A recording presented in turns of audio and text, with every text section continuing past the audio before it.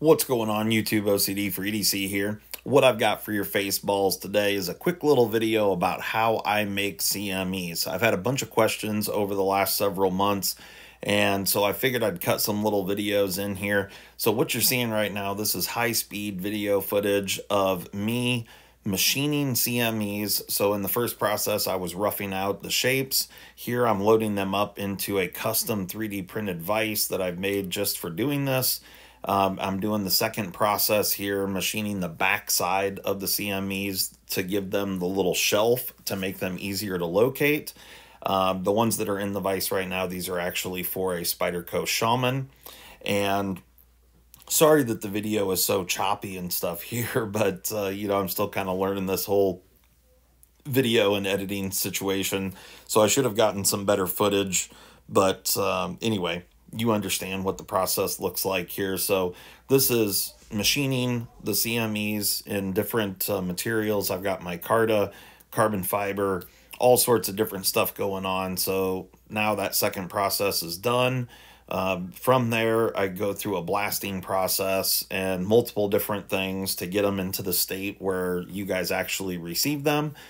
And then I went ahead and I filmed this footage right here. This is I had a customer that bought a CME for a Shaman, and he was having troubles getting it located on the knife, and so he sent the knife in, and I went ahead and put the CME on for him. So in this video, I disassemble the knife and locate the CME and get everything cleaned up.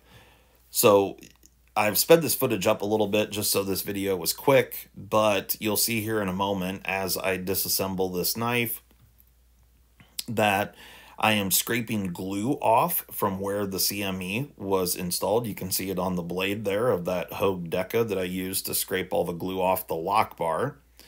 And then we have glue that is on, well, in multiple different places. I have to get the glue off of the CME itself, off of the lock bar, off of the show side scale there.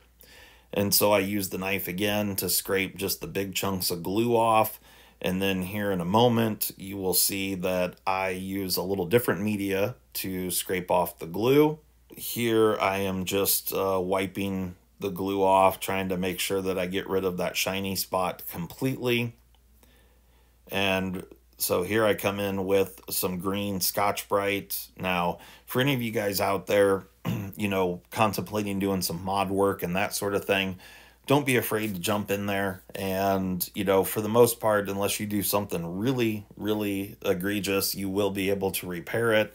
So using something like some Scotch-Brite to clean up or take care of a bad spot that's in your G10, you'll see here that a little bit of Scotch-Brite goes a long ways, and then using a microfiber cloth to clean it up, make sure you get all of the dust out of the little scratches and pores and stuff in the G10. It looks good as new. And then here I'm just cleaning up the last bit of glue residue that's on the lock bar. And now I'm using some 90% isopropyl alcohol to clean up that area, as well as just generally clean up the knife. You know, I went ahead and went through, removed the blade, pulled off the washers, cleaned everything up. And of course, you guys know the deal. I've got to go back in with some Slick-A-Mall to make this thing have really good action. There you go. So now this is my own lubricant that I make in-house. It's called Slick-A-Mall. If you guys have not seen it before, it is available on the website along with all the CMEs and stuff at OCD4EDC.com. So go and check out the website. We greatly appreciate all of your guys' support and business. But you can see here, I'm just going through and putting some Slick-A-Mall. This is how it comes packaged to you in a syringe just like that, so it makes it really nice and precise to locate the lubricant. And then here I'm putting some Slick-A-Mall in the detent ball hole as well as along the detent path and just reassembling the knife. Now with the Spyderco Shaman, when you are installing the CME, you want to do it with the knife totally assembled, because you want to locate it based off of the nub that's on the blade. So the Shaman CMEs come with a milled out section on the back side that fits the nub that's on the blade, the portion that comes back and hits you in the finger. So you definitely want to put it on while the blade is, or the knife is completely assembled. So there I was just checking blade centering real quick, just making sure the action is what I expect it to be. Doing a little detent or a little pivot screw adjustment real quick. And then we get into actually installing the CME. So real quick, it's kind of funny watching this back in a little sped up pace here. So now I am cleaning the glue off of the back of the CME. There was a tremendous amount of glue on there. So the gentleman that purchased the CME, thank you so much for your business. But he was really struggling, and he had put multiple layers of glue on there. So then I cleaned it up with the knife, got a lot of the big chunks off, and then I got a little file involved right here and got all this off. Now, this particular CME is a glow-in-the-dark carbon fiber CME. And, of course, now I'm using alcohol to clean up the backside, make sure there's no oil or residue or anything on there. And then same thing on the compression lock bar. At this point, I let the alcohol dry, and then now I actually slowed the video down to real time so you guys can see me place this glue. It doesn't take much. I actually used a little too much here, so you'll see in a moment I kind of wipe a little bit of it off with a little piece of cardboard. So I recommend having some, you know, a toothpick or a piece of cardboard handy while you're doing this, because I got just a little too much on there. And then I dropped the glue. But, you know, so it's all realistic here. But right here, what I'm doing is I took a little piece of cardboard and just folded it over so I could use the edge. And I'm distributing the glue as well as just kind of taking a little bit off, because I don't necessarily want the glue to run out and around. I just want it to be right in the right location. So you want to put a nice thin layer of glue across the entire back portion of the CME, or the mating surface.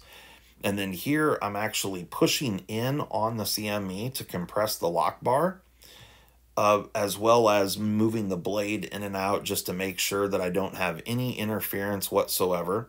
Now you can see as I'm doing this, there's a little shiny spot just below the CME. It's kind of hard to recognize, but this is after a little bit of time. So I put that starburst in there after I let the glue set up, and right there you'll see a little shiny spot.